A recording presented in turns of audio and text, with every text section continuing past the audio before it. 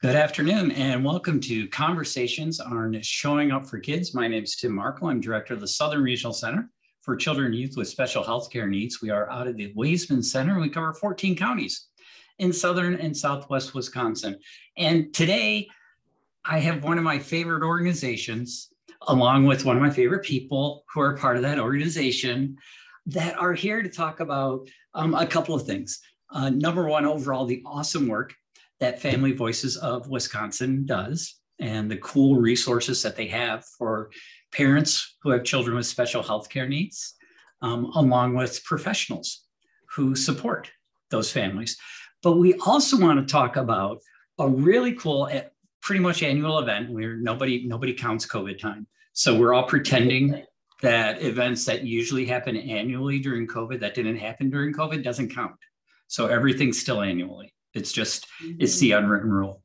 So the annual event called Advocacy for Change. And this year it is a virtual event and it's going to be held on, it says that it's 2 days, March 23rd to March 24th, but that's the full thing, but it's not real. It's not full days. No, and there's optional activities in there. Yeah, so there's a lot to cover. But since we started the virtual last year in the void and kind of got a feel for how that would work. And it worked out really well. And we learned a lot. So how we get everybody prepared is really how we can cut a lot of time out of the conference. So we have on our website, when you sign up for Advocacy for Change, you can go on and there are videos to watch and there are readings to do as pre-work. That said, being a parent, I get it. I'm not going to have time to sit down and, everything that's there, but, pick and choose. And the readings and the videos are from the speakers who are going to be available that day. And they're really great, informative people who know a lot about advocacy. So you watch their video beforehand, like Lynn Breedlove, who's an excellent speaker, will be one of our speakers. And then, he might suggest one or two readings to go with his talk, and you would look at those readings beforehand. And then the morning of, we get together, and then we kind of really dig in the first morning on March 23rd, really dig into advocacy issues. And this is another as a parent kind of thing. As a parent, like when I got kids, I am still, but I was even more passive, like whatever, fine, I'll just accept it. But if you can get through this day and learn to advocate with legislators, then I think, it builds your confidence about advocacy overall, even if you're not interested in policy long-term. I mean, from being involved with Advocacy for Change, I'm a better advocate for my children with doctors, and all that. Brigit, what could you just, for those people that don't really understand when you say an advocate for your child, this whole term advocacy and advocate for, could you just tell me what it means for you to be a better advocate? What does it mean to advocate for your child? Sure. Well, when you have a child with special healthcare needs, mental health issues, or any other type of thing, actually even a child who is typically developing, you'll run into issues, at school, with their doctors, with your insurance that you may not have planned on, and you can either accept these things that you don't feel are right, or you can advocate or speak up and really push the bar a little bit and say why you need what you need for your child to have a more full and complete life and be part of the community. So that's what really, from my perspective, I'm not a policy person. me neither. This is one of those areas that I always come into with a little bit of trepidation. Yeah. That I know it's important and I really want to be good at it, but I'm really not comfortable with it. And I'm going to put a plug in too. We are hiring a part-time policy person. So if anybody watching this ever feels like they are a policy person, send a resume and to our website. You can find out. It's Liz's voicemail. Cool. Email, not voicemail. Yeah, like, email. wait a minute, that was wrong. No, send a resume in if you're at all interested in part-time policy, and it's remote, which is awesome. But anyway, back to Advocacy for Change. It starts with, it will be held entirely over Zoom. It starts with one or two group activities just to get people going and thinking. And then Barbara and Liz, our co-directors, help lead the talk and review the videos and help you really kind of get your bearings of what you can talk about with your legislators. Where can your legislators help you at the state level?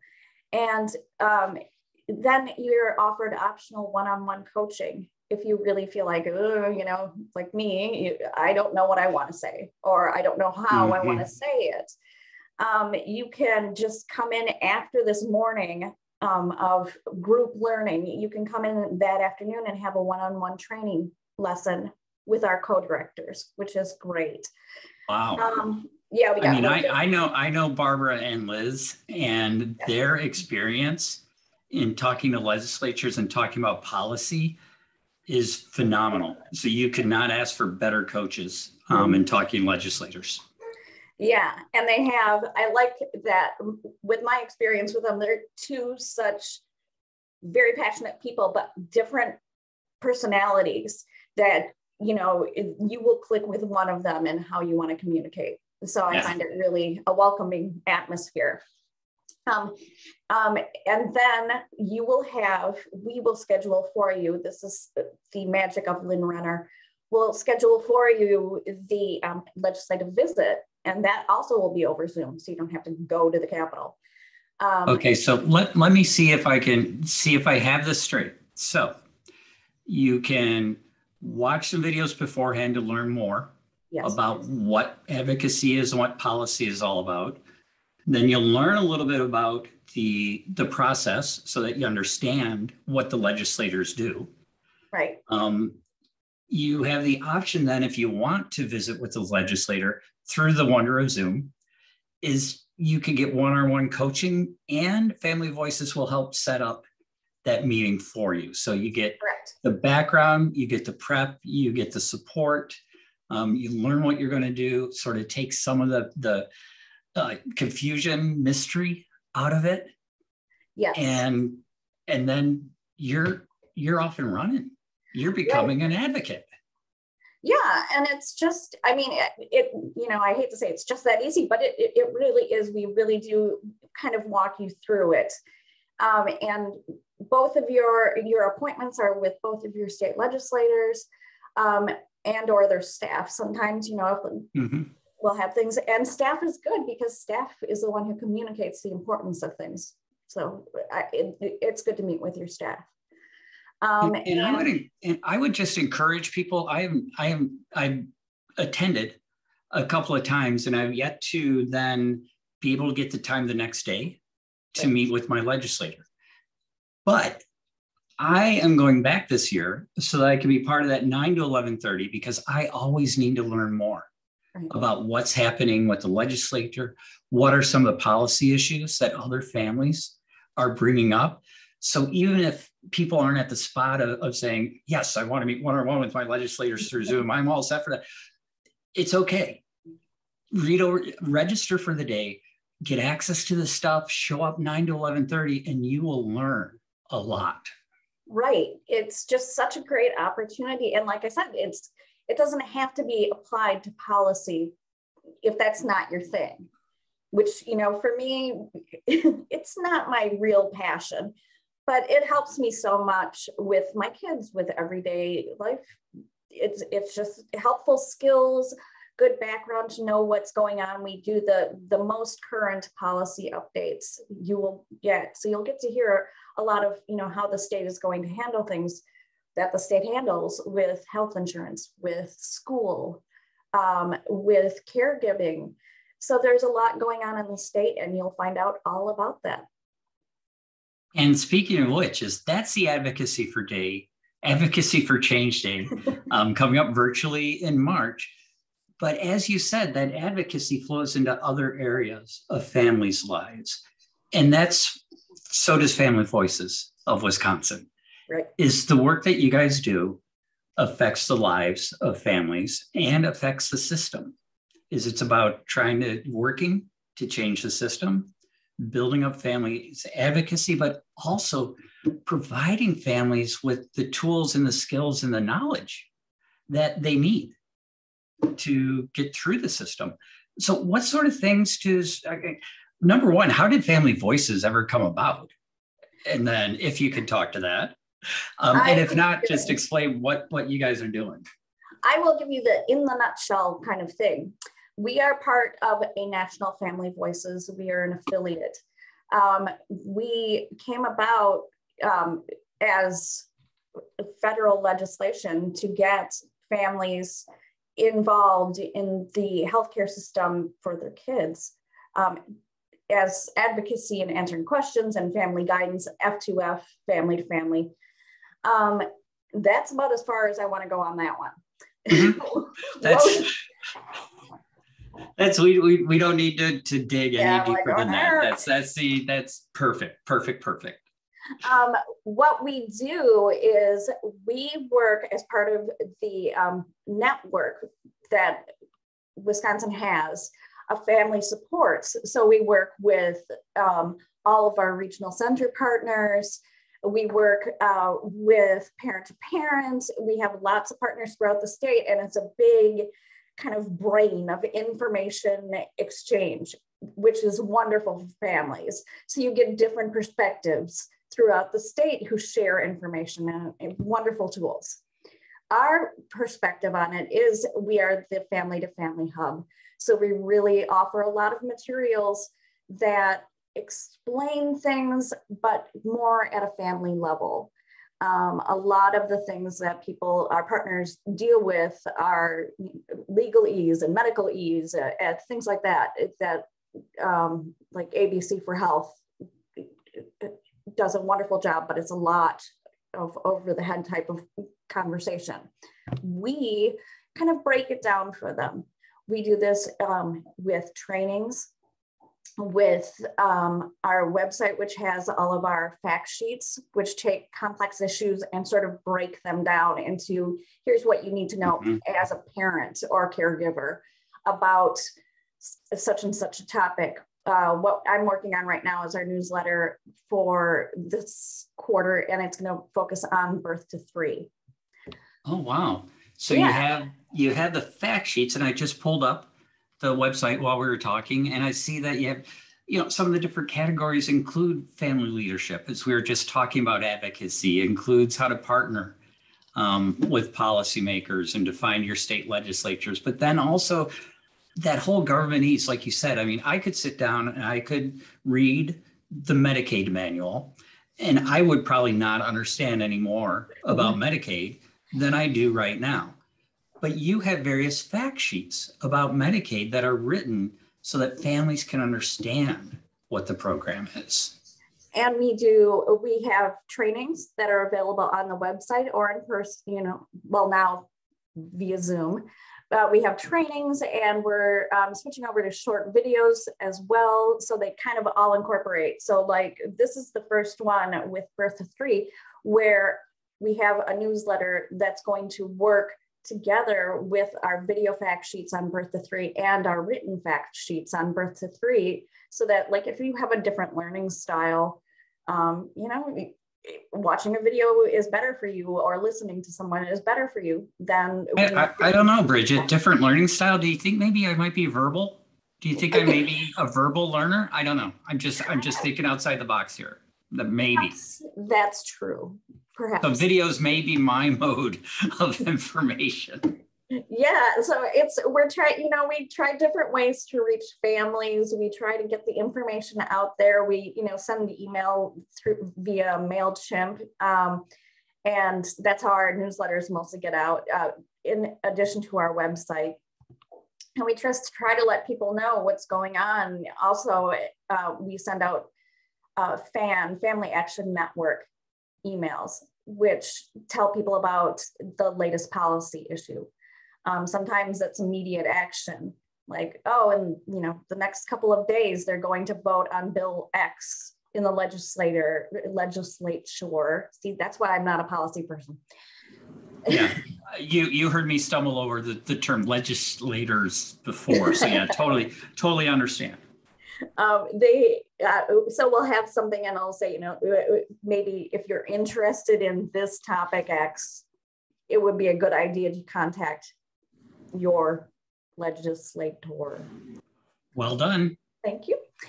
Yes, it's a good idea to contact them, and so we give out information like that, a policy issue information, but we also send out information of programs with great detail and broken out, like the Birth to 3 program or the Children's Long-Term Supports program, and really help families understand what's available to them in Wisconsin, which Wisconsin's wonderful and has a lot of these really great programs and really great members of our team, our network team, to get information. Now, are you able to? I know you. Like, I know everybody who works at Family Voices of Wisconsin, so I know that it's not. This is not a huge team that is doing this work. It is a small team of very dedicated individuals. Now, even within that small team, dedicated individuals, have you been able to translate any of your resources into Spanish? Yeah, we've had really great opportunities, and we were afforded the opportunity to, through wonderful support in the community and some financial backing, to translate everything into Spanish. So if you go on our website, you will find all of our fact sheets in Spanish. You will find Spanish versions of our trainings. There is a part on our website where you can just contact us. And if you don't find what you need, or you find a different language, you need help with a different language, you could always contact us, and we could find some way to help you with a different language other than English or Spanish. But yeah, we're pretty proud of that. Wow, I'm just looking for that part on your website. Contact us. So it's about us. Or contact us should be the download. I do the website too, so doing it in the air as you're looking for it. I was going to say, you're doing it in the air, aren't you? So the about us. Yeah, and then it should be contact us.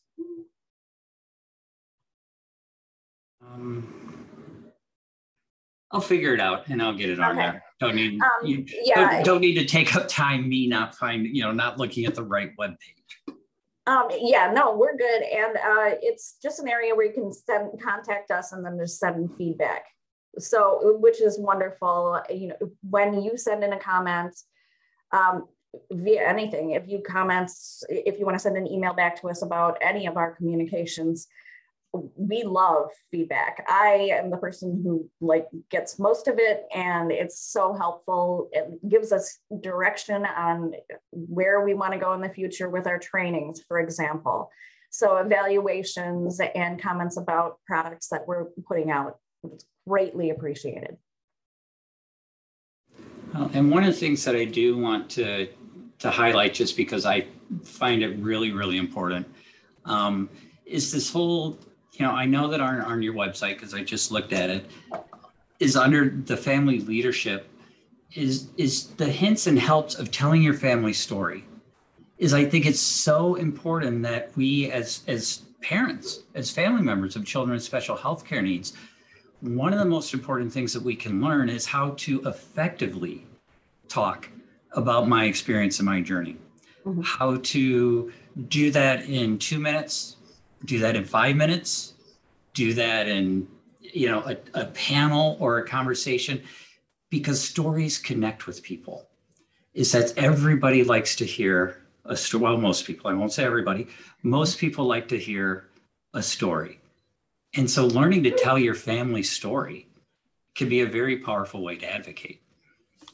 Yeah, we have a lot of tools to help you do this, but it really drives home your point. If you're talking to your legislator or you're speaking with, your family doctor, a new practitioner, and you want to explain your situation, in business, we would call it your elevator speech. And I think that's kind of caught on. It's like your 2-minute story. You don't have to get into all of the nuts and bolts of, maybe if your child's 10, everything that's happened since birth, but, you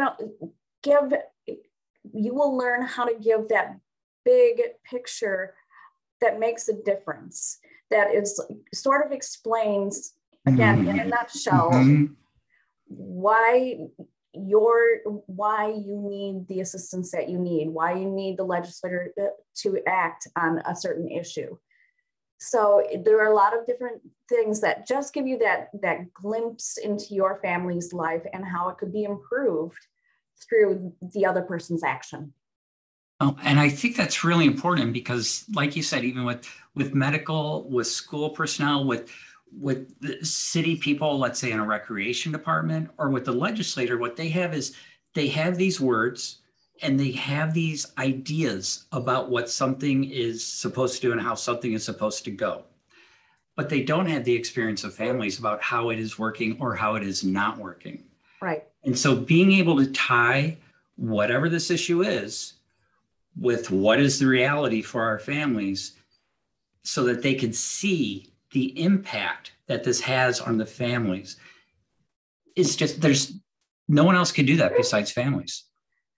And that's why we've had such great luck. And I actually, because of that, I ended up speaking to someone, me, who's speaking is not my favorite thing. I spoke with someone in the governor's office, and then I got back when Walker was the governor, and then was invited to the budget address with my son, because we were talking about the need to end wait list for long-term supports. So not everything will end that way. I've talked to many, legislative people, even at the national level, and usually you end up speaking with one of their associates. But it's great because they give you the information that, this is how it's headed, and you give them the information that Tim just mentioned of this is how that's going to affect me. So it really is good discourse. Fantastic. Well, I don't want to monopolize all the question and answer time, although I could just sit here and have this conversation, because as much as I'm not a policy wonk, the raising the family voice and telling your family story and family leadership, it just resonates with me. It's what I love to see more and more, and talk more and more with families that are taking care of their children, because that's leadership starts in our family. Right. We are our leaders in our own families first. But then some families have the opportunity and the space to be able to influence outside of just our family. And that's also where advocacy then comes in, is looking at, yes, this affects my family, but if I can make this change up here now, then the next family won't have to deal with it. It will be better for the next child that comes along that bumps up against this. And that's just so, when I meet parents that are, all about not just their family, which is so important, but also thinking about the next generation of families and of the families in their community. And I think about those people that are out there right now working for families that maybe haven't had access to the system. And how can we bring all families with children with disability? How can we get the resources to all those families and get all of them at the table? I think is also really important. It is. It's, and one of the things I would want to emphasize is that it's advocacy. It's not a partisan issue. There are, people who are involved with this sort of family voices for children with special health care needs on both sides of the aisle. So we do nothing we take up is partisan. We do not advise people to say this party versus that party. It's really just kind of leave that at the door. You'd be surprised when you start talking to people who is interested in your issue and maybe who is not. You know, you're not going to be on everybody's top 10 list, but at the same time, it's really good. Okay, I think I'm losing my electricity or something. I'm not sure what's going on, but yeah, you're definitely flickering. Yeah, I'm okay. strobing. Well, that has never happened before on a live webcast. And I feel bad now because there was, some people were joining us live and I think I talked too long and they didn't have a chance if they had any questions. Oops, no, she's come back. Hang on. Okay. Oh, yeah. Now okay, there. It looks like, that's weird. That's weird, Brigit. Yeah. I'm a disco from 8 to 12, you understand. Yeah, that would be really annoying to me to be in an office that had flickering lights. So good luck with that. But I know that we do have some people that have joined us as well, and I would invite them to feel free if you have questions about Advocacy for Change, questions about family voices, about telling your family story, please enter the discussion. You can either put any questions or comments in the chat, and I'm more than willing to read them off, or I'll watch the screen. And if I see you on mute, then I will call on your screen name. If you have anything you'd like to ask, share, or just be part of this discussion, we would definitely welcome it. Also gives me a chance to drink some coffee.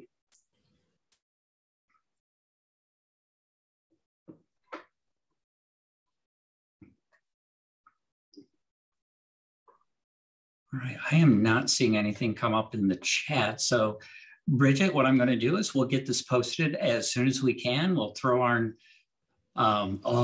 so the comment is it's difficult to decipher what information is important when telling your story. Yeah. And that is so hard. Yeah. And you really have to find that, I think I want to put it the way Barbara Katz does, who's one of our co-directors, is finding that slice. Like if you think of it as like a slice of pie, it's that one piece of a story that is essential. So maybe if you're thinking about children's long-term supports, the one slice or picture that I wanted to convey was that my son was referred for them. This is years ago. Now there is technically no wait list. But we ended up waiting for years while his health deteriorated. So really it was like just honing in on that one little thing, like the overview, so that you can tell it to a legislator who really is like, yeah, I have 5 minutes. You can't, unfortunately, have a lot of time with these things. So you really want to just say, his health, turned bad. We had to spend money at the hospital, insurance, so by avoiding this, we were able to do this. So like, here's the issue, here's how it relates to my family, here's what you can do about it. It's really 1, 2, 3 steps. As you're talking about your child, though, is how do you not, are there ways that you have learned how to not get emotional during trying to explain your story? Because there are times where emotions, emotions are not good or bad in my world, but there's times where our emotions can overwhelm us and then we're not able to communicate. Have you? I'm a really emotional person, and I always talk about, it's going to come out, for me, it's going to come out some way. I'm either going to laugh or I'm going to cry or I'm going to do something. And that's okay. I mean, it really is, one of the things we say when you are advocating with someone for your child is bring a picture of your child. And something that you can leave with the person as a reminder. And for me, it's a help, because then I look at my son's picture and then I'm like, okay, I got this, because you do have that little bit of extra energy for your child. So, and also know that, everybody's human. If a person sees you get upset, they're probably going to understand. They're going to, like, oh, I'm a parent too. I got this, I've been upset or something about my child. They may not say it, but just they're listening to you and giving you a couple more minutes to compose yourself shows that they're okay with it. I also find it helpful.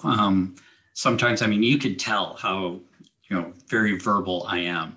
But when I want to make sure that I have something that I want to communicate, a point that I want to make sure that I get across, is I will turn to writing it down. Yeah. And so when I want to make sure, back in the day when my kiddo was in school, or when I want to make sure that this is the point that I want the person to understand, I'll write it out and I will have those notes, and that can help keep me focused.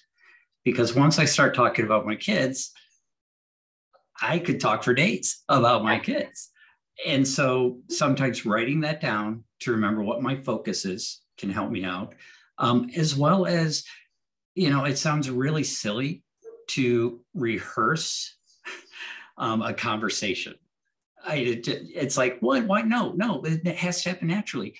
Yeah, it will happen naturally, but by rehearsing beforehand and going over those points that you want to make, it helps the rest of the body just calm down, because you start to have this almost muscle memory of, oh yeah, this is why I'm here. This is what I'm going to talk about.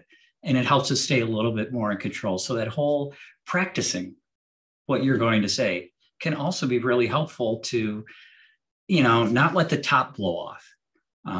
Please be passionate. You don't want to sit there and meet someone and pretend like this doesn't matter. It matters a lot, but we also don't want to let the emotions derail our message. And that I do the exact same thing. I do write things down, but I do want to say that you don't have to have it scripted out from beginning to end. You can, it can really just be a main point. Here's a couple of thoughts after that you want to make sure you get in. And even if you just, are like me and kind of anxious and shout them out right away, fine, at least you got them out the door. And then, if it is something where when a conversation is emotional, you do get off track, because, that emotion is going to take you in a direction. And if you are, sad or angered by a situation, you're going to go right back there and relive it. It's really hard not to. So that's where, like maybe just having, practiced it a few times with those different emotions, and, having the script that, Tim and I just both mentioned, having that so you can kind of just look down at it when you feel like maybe we're going the wrong way with this, is a good way to just get your bearings. And then also, I think the other thing that I think about is you don't have to do it alone. Right. Is that you can have somebody there with you. And for me, just having another person in the room helps ground me. It just helps me be calmer, having someone else there. They don't necessarily have to say anything, but just that touch, that presence can really help me stay focused and grounded. Yeah. And I've been fortunate. Whenever I've had to do I only had to do one legislative thing by myself. So most of them, you will find that if you are interested in an issue, there are other people in the state who are also interested in the same issue. Maybe not for the same reason, and maybe they don't even want the same resolution that you do. But that shared interest will definitely have a great conversation. Well, Brigit, I want to thank you. And any more questions in the chat, please feel free to put them in as we sort of close out here. But I know that, I put a number of things into the chat, and I'll compile a resource sheet that includes the different resources from Family Voices, and that'll be with the video as well when we get it posted. But I'm looking forward to taking part of the Advocacy for Change Day in March, and I hope other people would join us. So Brigit, thank you so much. Thank you. This was really fun. So thanks so much, Tim. And please contact us with any questions. Advocacy for Change is March 23rd and 24th. Registration is now open. You can register by going to our website. And I know that there's a cost associated, but there's also scholarships available. Correct. If you are a first-time family member, you can get a scholarship. So there won't be cost. It will be covered. Nice. All right. Well, thanks again, Brigit. I hope you have a great rest of your day. Thanks so much for coming on. Thank you. You too. Bye-bye. Bye-bye.